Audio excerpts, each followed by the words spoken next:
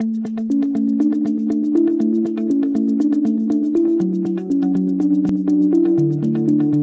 everyone. Welcome back. This is Brittany Swissionis with ABC Today and Big Brothers Big Sisters, and we have Chris Miller, who works for the Cape Girardeau Fire Department, and he's going to tell us more about his career path, his day-to-day life, being a firefighter, and all that comes with the job. So I'm going to pass it on to you, Chris. Awesome. Well, welcome everyone. Hope you're having a great day. So as Brittany said, my name is Chris Miller. I've actually been with the Cape Girardeau Fire Department for about 3 years now. So I'm one of the newer firefighters. We do have people that serve for 20, 25, and even 30 years. And so this is a job that you can definitely do for a lifetime and really make a career out of it. I've been blessed to kind of have a unique path that's led me to the job that I do love today as a firefighter for the city of Cape Girardeau. And I've really enjoyed these last 3 years and look forward to continuing to grow and to develop as I progress with the fire department. Awesome, Chris. Now, can you provide us some insight about what was your, education path? Do you have any certifications? What do you need to be a firefighter? Because I don't know any of that stuff. I think you just show up in a red engine and you bring a hose with you. So what is it that you need for these students to better understand the education and training? Perfect. So my path is kind of unique, and so I'll explain my path, but know that as a firefighter, you need to have a high school education. And then once you get through high school, then there's what's called the Firefighter 1 and 2 class. And that is basically 2 classes into one that actually can be done in a semester, so about 6 months. And what happens is it basically gives you a basic understanding, knowledge, and application of all the different aspects of the job. Now, there's a lot to learn, and so it's pretty fast-paced. But we're blessed here in Cape Girardeau that actually every spring, the Cape Girardeau Fire Department, the people that I work for, actually put on a class every spring hosted by the Cape Girardeau Fire Department right there here in our community, so that if you're wanting to be a part of this, it is super easy, and it's a class that once you graduate from high school can be completed in the evenings and then also on like the weekends too, to accommodate those that work during the day. Now, additionally, you may know that the fire department responds on a medical call. So if someone is having a medical emergency, the fire department comes first, and then the ambulance, which is a separate agency and a separate group of folks, they come behind us and take that person to the hospital. So we as the fire department provide that first line care. And so you need to have what's called your EMT certification, which is the emergency medical technician. And if you're a high school senior, you may know about the program with the Cape Girardeau Career and Technology Center that actually allows you to be able to get your EMT license while you're still in high school. And that's a great program. But if you're like me and you really weren't sure what you wanted to do after high school, I actually got my class through the Cape CTC as well, but did it at night. And so like Tuesday and Thursdays, every week I went for a semester, 6 months long, and got that certification well. And that's what led me to the job today. So, but know that for me, I went to college. I actually got a bachelor's degree. I'm from Kansas City. And so I went to Kansas State University and got a bachelor's degree in elementary education. So you're like, Okay. you know that? Oh my gosh. So yeah, so like, how does that relate to firefighting? Well, we'll talk about that. And so I was like, you know what? I love working with people and I love teaching. And so maybe I want to go do that. Well, after going through that program, I wasn't quite sure, but I did also develop a love for working with college students. And that's what led me actually to pursue my master's degree, my graduate school degree in higher education and student affairs, which is actually what led me here to Cape Girardeau. I came here in 2013. As I said, I'm from Kansas City. I knew nothing of Cape Girardeau, but I heard that there was a university here called Southeast Missouri State, and they had a position open as a residence hall director, which is someone that's actually in charge of the dorms on campus. And so I actually would be living and working with the students in their college campus living environment. And I love that. I love the people interaction and loved just being around people and helping and serving and doing everything I can. Now, you may know that college students are not great cooks. So the fire department would often come to the residence halls and, you know, someone would burn popcorn or they would not put water in their easy mac and cheese. Yes, it actually happens. And so I got to know some of the firefighters and I was like, you know what? I've always enjoyed, you know, helping people in their greatest time of need. I love helping people. And actually, secret, back in kindergarten, I actually had a dream of being a firefighter. And so this actually is a full circle experience for me. Yeah. I said, you know what? I want to try this. And so luckily, I was able, while I was working at the university, to get those classes that I talked about and be able to apply to be a firefighter here in Cape Girardeau. And as of 2017, I have been a firefighter with the city of Cape Girardeau. So it's been a great experience. My journey has kind of been, you know, here and there and all over the place. But just know that whatever you end up doing, there's totally some different options, and it's really up to you which path you want to take. So definitely, men, women, anyone of all types, we love anyone. So come apply. That's really awesome. I'm kind of curious where I'm going to end up if I follow my kindergarten path. So I had a quick question while you were talking about that. So for some of these courses, do they cost? Like, I know you mentioned like each spring, like what does that look like on the financial side of things? And if there's like scholarships, you know, can you elaborate more on that? Absolutely. So one of the best things about these programs is they are really affordable. And so with the fire department, because we host the program in-house here in Cape Girardeau, that program, because it's taught by the city of Cape Girardeau firefighters themselves, I have an instructor certification with the fire department as well, an additional thing that you can get. So that's what actually allows me the opportunity to teach and instruct at the fire department as well. And so the cost for a student is actually only $700. Oh, really? Yes, it's in a great program that the city of Cape was able to help subsidize. So that gives you your book, helps provide everything you need. A lot of people are on volunteer fire departments, which is like if you may live out in the county and you're familiar with, you know, the firefighters are volunteer. And so without your community, there is no fire department. And so some of the people come from that background. But if you're like, I live in the city, I know nothing of firefighting, the Cape City Department will actually loan you firefighting gear to be able to do the class. And so that cost of $700 right now. It may increase a little bit in the future, but that cost does cover the class for firefighting. Now for the emergency medical part of the class, that's a different 6 months of class, if you remember that. That's going to be about $1,000, and that's run through the CTC. So both are really affordable. To definitely, if you're looking for a way to get an education quickly and for a job that you can help others, it's a great opportunity. And so, you know, that's why I was like, you know what, before I get any older, I really want to try this and see how this experience goes.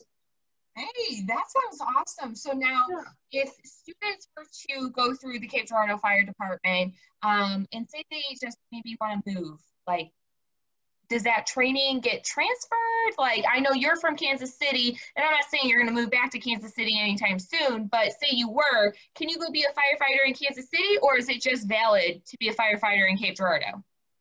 Good question. So actually, all of our certifications are what's called IF-SAC certified. So that's like if, the word IF, and then SAC. It's the International Firefighter Service Council. And so that actually, your certifications are good throughout the United States. Now there's different states with some different requirements, but most states recognize these state certifications. And so that if I was to go to Kansas or to Nebraska or Iowa or some other state, those certifications would still be valid. They may have a few differences, but they're still going to look for you to have that firefighter 1 and 2, at least your EMT. Now, some fire departments require you to be a paramedic, which is basically that upper level medical certification. That is a year-long class and is a little bit more intense, but it just depends on what the fire department's looking for. And so that's something to be aware of as well, because there's different variations of medical requirements. So, but yes, the certifications do. So some departments, like up in St. Louis, the bigger cities, they are actually all driven by firefighter paramedics. And so something just to check into. But here in our smaller community, we require you to be a firefighter and then have that basic medical certification as an emergency medical technician. Wow, I've never known any of this. This is so cool. This is great. Now let me talk about scholarships because I missed that part on the last question. Okay, so with the fire department, we do have a scholarship opportunity available. So know that if finances is a challenge for you, no worries. We do have a scholarship opportunity there, and we're able to award one scholarship every semester. So just know that opportunity does exist. And then I know that various programs, along with your state FAFSA or the federal FAFSA agreement with the CTC, would help apply to your EMT certification if you were needing financial aid for that as well. So just know that there's opportunities to help financially. So yeah. That's really great. Now I did have a question. So I have a few actually, but my next question is, I know you're a firefighter, okay? And for students who might be thinking 5, 10, 15 years, and I know you mentioned that there's some people who make a career out of this, you know, they're 25, 30 years in. What room for growth is there being a firefighter? Do you constantly have to be doing like on the scene stuff? And then with that, what is like the physical fitness part of it look like? Absolutely. So that's a great question. And so just know that as a firefighter, excuse me, as a firefighter, that is your first kind of level. So with the fire department, it's kind of a ranking system. And so every fire engine has 3 people here in Cape Girardeau. So there's what's called the captain, the driver, operator, and the firefighter. So you were hired during your first year as a firefighter. Actually, we have what's called a probationary firefighter. Let me explain that. So during your first year, you're going to be like, oh my goodness, I'm actually doing this job for the first time. I'm really scared, but this is what they told me about in school, so I'm going to do it. So know that during your first year, there is help to guide you along the way. And so we have kind of what's called a probation experience, and that's not meant to be scary. That is just meant to help get you the training so that way, once you've had a year on the department, you're a full-fledged firefighter. And so everyone goes through that. So it's definitely a super helpful process. And then from there, you promote up to what's called a driver operator, where you are the primary driver of the fire engine. And then from there, the next level up is the captain. And the captain sits up front on the right side, opposite of the driver. And so they are kind of the ones in charge. They talk on the radio. They make sure the driver knows where to go. They basically call the shots and make sure everyone's doing what they need to. And then, so that most people kind of sit within those 3 positions. Now, if you're like, well, you know, that sounds great, Chris, but in 15 years, I don't know if my body's going to be able to, you know, drag hoses or carry heavy equipment. That's okay, because we also have, after you're a captain, you can promote to what's called a battalion chief, and that person actually oversees kind of all of the stations every day. And so if you've ever seen like a Suburban running around town with lights on it and it says fire on the side of it, that is that guy or lady that is in charge of the crews for that day. And so they're not actually fighting the fire if there is a fire. They're more there to kind of oversee and keep everyone safe and make sure that everyone has what they need to do their job. And so that's a position. And then we also have various administration positions. So there's someone who's in charge of training. We do a lot of training to help get our skills up. There's someone who's in charge what's called a fire marshal, and they oversee all of the new buildings and then also any renovations that are being done to make sure that like the fire alarm system is up to spec, or the fire sprinkler system is up to code, to make sure buildings are being built safely. And so that's a position that you could have. And then from there, we have what's called an assistant chief, and they kind of oversee the operations. And then there is the fire chief, which is actually kind of I like to call it the head of the organization. And they really are, they're directing what we're doing and helping making sure that we're serving the citizens well. And so just know that, you know, you're not just stuck at the firefighter level, that there is room for growth up the ladder per se. Yeah, literally. Positions. Hey, look at that. Yes, you're right. We do like ladders. And yes, there is that one truck in town. You may see it with the big ladder on top. Mm-hmm. That is actually staffed once again by a captain, a driver operator, and 2 firefighters. That truck is really big. And so we actually put 4 people on that truck because it has a lot of equipment and it does take a lot of people to set up that big ladder and perform rescues if needed. So, yeah. So what are you? What tier are you in? Okay, so I've kind of hidden it. I actually, in November, I did promote to driver operator. Okay, I saw that, yeah. I should be actually saying that I'm driver operator, Chris Miller, but I often refer to myself just as firefighter. So yes, so what that means is I actually am the primary driver of that big red fire truck, which for me is a little scary. I like my little red truck that I drive personally, but yes, it really isn't as scary to drive the big red fire truck. And yes, you do get to make lots of noise. It is really bright. And you just need to make sure that you take the corners wide enough so you don't hit the curb. Very important. So yeah, so that is my position currently as the driver operator. Oh, that's awesome. Now, oh, and also, go ahead. You're fine. So as the driver, so I said talked about the driver part of it. So as the operator, what that actually means is that actually I'm the one who's pumping the water of the truck. So when I get out at a fire scene, if we are at a fire, I'm the one in charge of actually operating the knobs and levers to make sure that the firefighters, the captain and the firefighter, when they take the hose off, that water is getting to the hose, that I'm hooking up to the fire hydrant to give them some more water. That is kind of my position on the operations side. But if we're at a medical call, I will hop out. I will assist the team with whatever they need, lifting the patient, assessing the patient, treating someone's wounds, etc. That is what I'm there to do, to be a part of our team. And we really are a team. So it's the 3 of us. And you may ask this question, Brittany, I may be stealing your thunder, but we live and work together. We never know when people's emergencies are going to exist, whether it's 3 o'clock in the afternoon or 3 a.m. in the morning. So the fire department here in Cape is on duty 24/7. And so as a crew, the 3 of us work together 24 hours. So we start at 7 o'clock in the morning and we're there all day, we're there all night.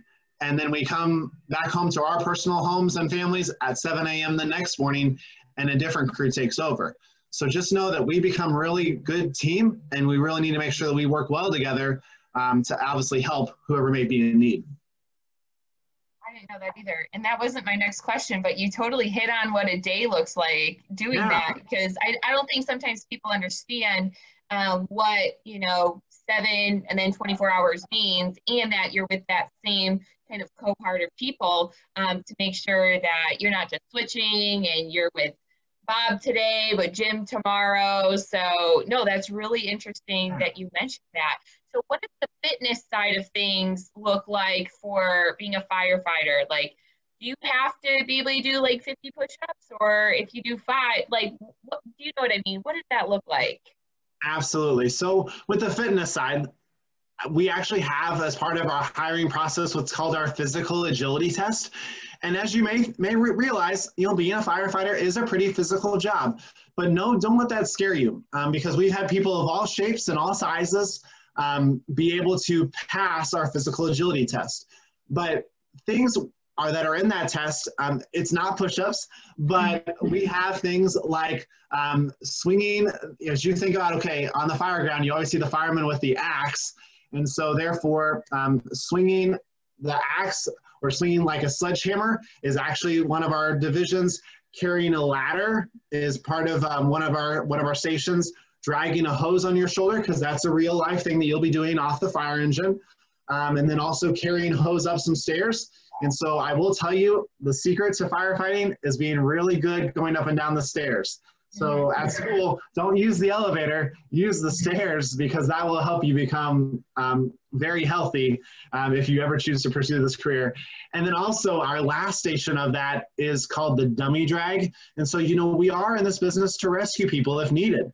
And so part of that is making sure that we have the strength to be able to lift someone and pull them to safety if needed. So it can be pretty physical, but if you're in the gym, if you've got a good heart, both mentally and physically and emotionally, you definitely can do, I believe you can absolutely do this job. That's great. Now, my final question is, what advice do you have for students, you know, who are just kind of in this career exploration phase of their lives, and, you know, they might pursue higher education, which you have a very broad background of that, or they're looking into some sort of, you know, service training trade. What advice would you give to those students who might be interested into this career or just kind of still exploring? Absolutely. So a lot of opportunities, and with technology these days, definitely you can see and learn a lot about a lot from just your home. Like right now, today I'm off. I'm at my home. Since we work 24-hour shifts, you know, I got off this morning and I've been home all day, which has been really nice, and is really nice for people with families. But know that if you're looking at different careers, you know, every career has pluses and minuses. So, you know, with our job, the schedule can be really long, but it does give you days off. With other jobs, you may work more days, but you're home every night, and that may be more appealing to you. So those are things to look at. Also with technology, know that the Cape Girardeau Fire Department does have a Facebook page. And so we post a lot about different things we're doing, whether it's trainings and incidents and things like that. And you'll be able to kind of see and be like, you know, that looks really interesting, or, you know, maybe that's not for me. And that's okay. And then I will tell you, we are currently in the process of making some more videos. I'm trying to help people see, you know, what does a day in the life of a firefighter really look like? On YouTube, there are several departments that have done that, but we want to make a Cape Girardeau version so that you can kind of see, here's what really goes on here in Southeast Missouri at the fire station each and every day. And so we are currently in production on that. But know that, you know, if you're thinking, you know, maybe I want to go to college, you know, as I told you, I actually have a master's degree. Is that required to be a firefighter? No. But, you know, actually, I believe some of the skills that I've learned in like helping people and talking with people have been very beneficial. And I've been able to apply those to what I do day in and day out. So know that if you're like, you know, I'm going to go get a college degree in business, and you'd be like, I don't know how that would ever translate to firefighting. Know that, you know, a lot of our job is administrative. Every call that we go on, we have to come back and write a report as documentation for what happened. And so that way there's always a record of, you know, how we help someone in case they need it for insurance reasons or et cetera. You know, there's lots of different working parts of this, and any job really can provide some good life skills for being a firefighter if you're interested in that. So encourage you to keep checking things out.